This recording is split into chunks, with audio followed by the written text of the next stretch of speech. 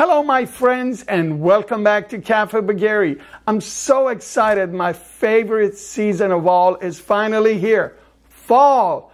And to celebrate the end of that hot summer we just had, we're going to make a delicious butternut squash and saffron soup together. Let's get started with the star of the show, the butternut squash. An average size butternut squash in the markets I see is about 2 to 3 pounds. What I'm going to make today is enough for the two of us here to have for dinner, but the recipe I give you in the comments is for a whole butternut squash, average size, and I want to go for half of it. So I cut this right in the middle, and then what we're going to do is we're going to skin it and cut it into pieces about 1 to 1.5 inches in size, or little cubes, if you will. There you go.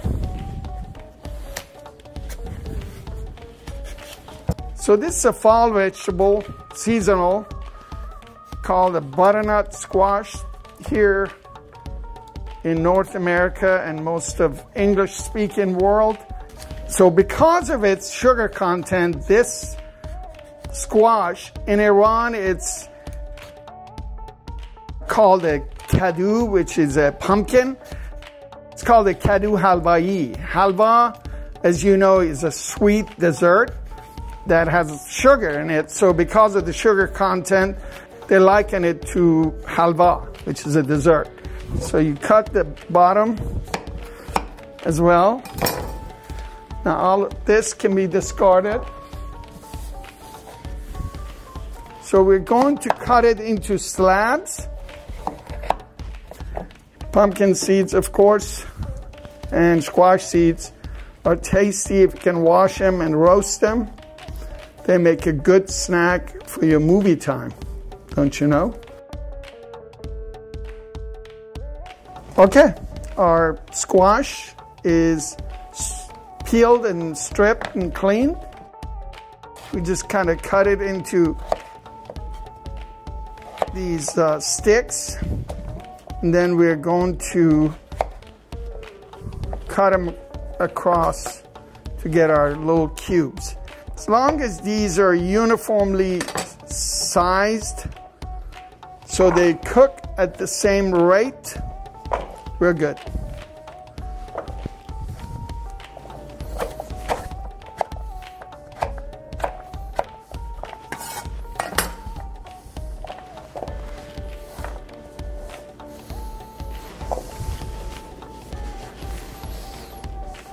All right, this is our butternut squash. We are going to apply some vegetable oil so we can roast this squash. Just about 2 to 3 tablespoons of vegetable oil. I'm using grapeseed oil. You can use canola oil or even olive oil. Okay, at this point, we have the oil applied. I'll put a couple of teaspoonfuls of salt. You can use fresh ground black pepper or white pepper. Folks use white pepper for soups because they don't want the pepper grains to show in the final soup that you serve. I really don't care either way. I don't have any white pepper tonight, so I'm using the black pepper that I have. If you don't want the little specks of black pepper to show in your soup, you can go with white pepper.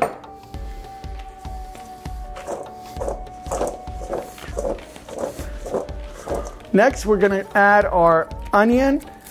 I have white onion in this recipe, but you can in fact use yellow onion or Vidalia if that's what you can find. Cut it in 1-inch pieces all the way, like that. And then add it to my squash, just like that. Just make sure they're broken up. like so. So that we can get a good char on all sides. And the last vegetable we're gonna add is 1 clove of garlic.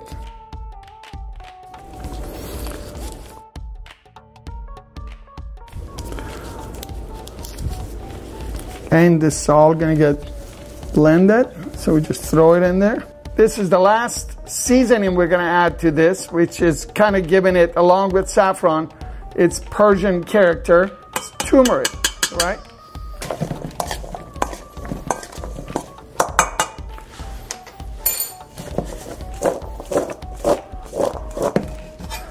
We're now ready to lay this down on our cookie sheet.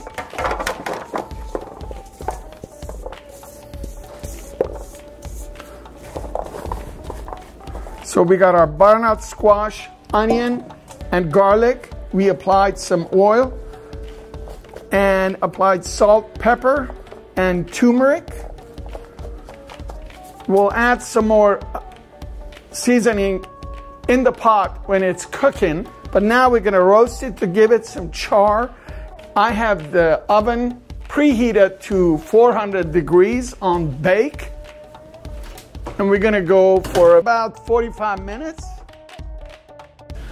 Once you get some char on the outer edges, your vegetables ready. Halfway through roasting these vegetables, we're gonna just turn them over a little bit.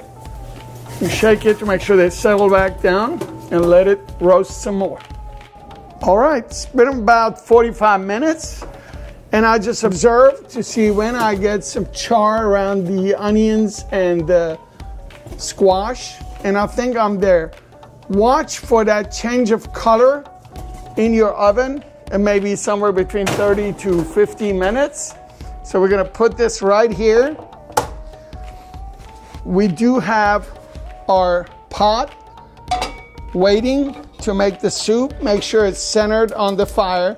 I'm gonna start it on high, because the aim is to get to boil, and then we'll drop it to simmer, go about 10-15 minutes before we blend it and get to our soup, okay?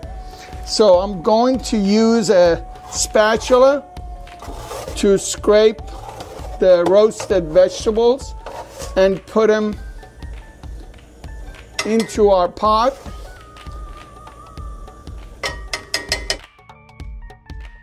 So we have our fire going. I preheated the chicken broth, 3 cups of it here, for a few minutes. You don't want to add cold broth here. It kind of sets you back because your vegetables are hot. So you want to have warm broth. This saffron solution, it's explained again in the recipe down below. We'll put about a tablespoon of it. Can I just measure it with my eyes? There you go. That's about a tablespoon. And this is an optional touch. This is cayenne pepper. You can do Aleppo pepper or whatever heat you like. We have our saffron and our cayenne in there. This is it. That's all she wrote. We'll let this come to a boil and we'll drop it to simmer somewhere between 10 to 15 minutes. Then we're gonna blend it, okay? All right, took about 6 minutes on high to get this to a boil. Now we're gonna bring it down to a simmer and let it go for about 15 minutes. Been 15 minutes. Don't do this at home. My hands are asbestos, okay. Look at this. The chunks of squash are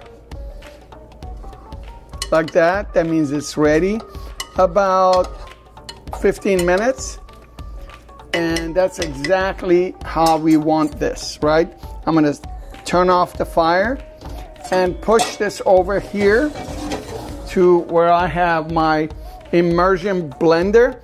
What you can do is, you can do it with an immersion blender. If you don't have one of these, let your vegetable soup get cooler so that you can handle it and pour it into a blender and blend it that way. This is a preferred method because you don't have to wait and you don't have to burn yourself, potentially. Here you go.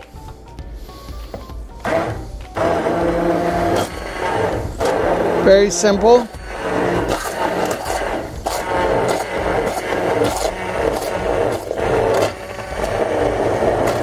So with the immersion blenders, if you let it touch the bottom of the pot, the stuff can't get into the blade chamber. So make sure there's about an inch of distance between the edge of this thing and the bottom of your pot. Look, just lift it up a little bit, see how the movement gets more pronounced. And a little bit of up and down kind of motion like that helps this process.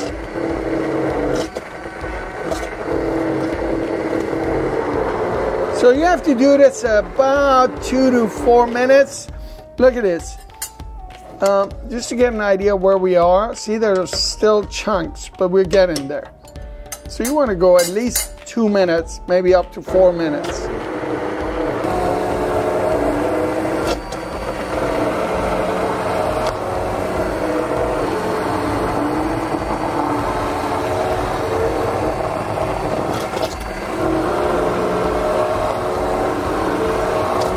All right, let's examine. This is after about 1.5 to 2 minutes.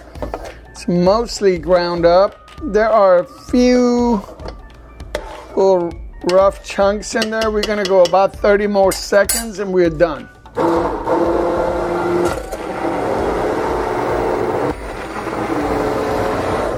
Okay, so about 2.5 minutes will give us this. To my taste, this is a little too runny.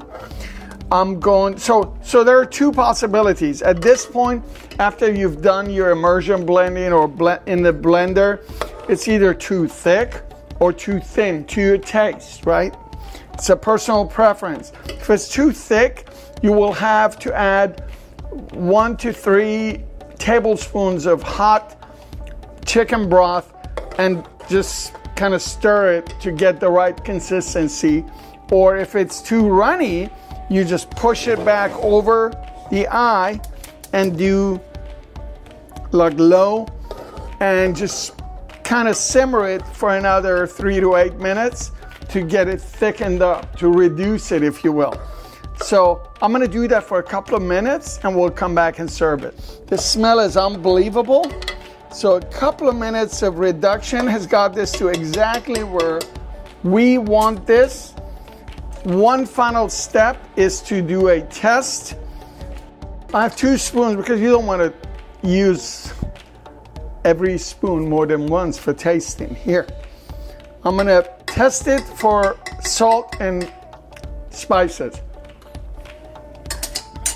I have asbestos mouth, according to my wife. I don't recommend you doing that right off the bat.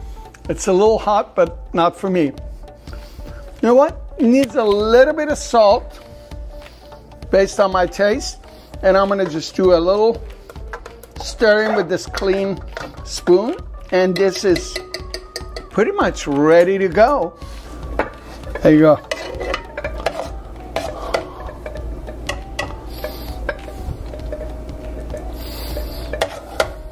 Look at this. Just a little more.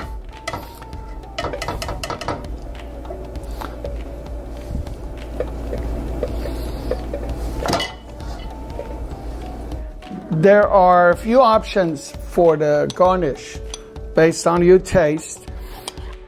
What I would recommend is either creme fraiche. You can just get store-bought sour cream and thin it out with some milk or cream, and I would just go like that, and then just use your spoon or fork to kind of swirl it like that. Get some pistachio nuts crushed up and sprinkle it on top. Another good option would be some some pumpkin seeds to put on there. Here's your butternut squash saffron soup. It's wonderful. This is one of my favorites in this time of year. I know you will enjoy it. It will become one of your regular fall staples. If you liked what you saw tonight, please hit the like below this video. If you have not subscribed yet, please subscribe to my channel and hit the bell button right here so we can keep in touch. And I hope to see you right here again at Cafe Bagheri very soon. The cold season's coming and we're gonna do some very cool recipes together, okay? I can't wait to try this. Where's my spoon? I can't find my spoon. Where is it?